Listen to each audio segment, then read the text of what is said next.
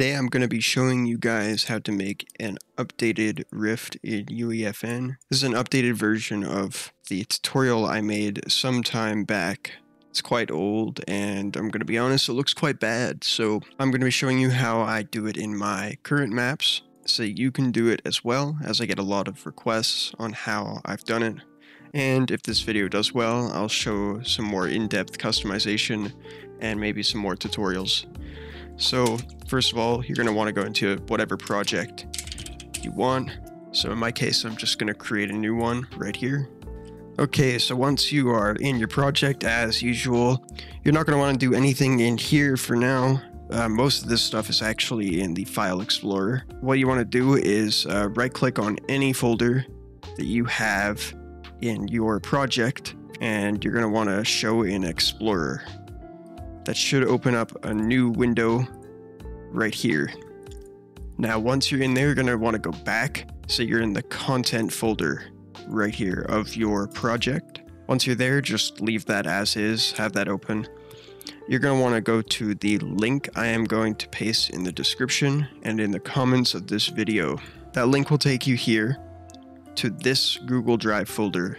You can rename it if you want once you've downloaded it, but you're going to go ahead and download that. It's going to tell you that you can't scan it for viruses. That's fine. There's nothing going on in it. Let it download. Once you have it open in your file extractor, you're going to have both of these open at the same time, and you're just going to drag and drop this into your content folder. Now, you may or may not see it appear right away. If you don't see it appear right away, that's fine. Just File, Save All, and reopen your project. After that, you should have everything that's needed. The actual Rift, the particle effect, is within Crack, Osiris, NS.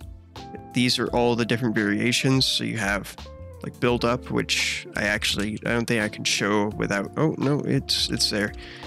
This one, sometimes they take a little bit to compile because these are quite complex. You might get some errors while opening these, that's fine. Just ignore them. The big one, these smaller ones, if that would activate, yeah, like that. Anyways, once you have all that, don't get ahead of yourself just yet. You're going to want to go right click the folder and click resave all. This is because if you try and launch a session with this, it's not going to validate properly and you're not going to be able to launch the session. Once that's done, you're pretty much good to go. Now, if you know what you're doing, you can open these up and customize them to your heart's content. So if I wanted to, say, resize the cracks, I could go to initialize particle, mesh scale, and change the numbers until they look how I want them to look.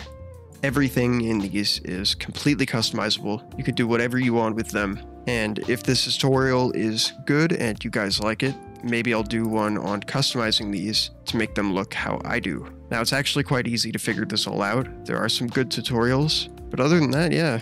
So that is the tutorial on how to make an updated Rift for your creative maps. If you enjoyed, please like and subscribe. If there's anything that's unclear, just ask me in a comment and I'll do my best to answer.